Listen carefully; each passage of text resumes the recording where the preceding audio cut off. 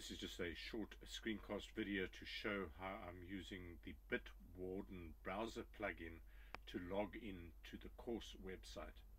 So you'll see here from the screencast, I now have the login form for the EDT for OL course site. After I clicked on the login, create an account link.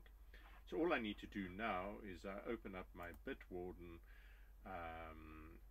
browser extension plugin, and I can see here for the credentials I've saved for the Pacific Open courses site. I just click on that and you'll see what Bitwarden does. It auto completes the login form for me with my password I registered on that website.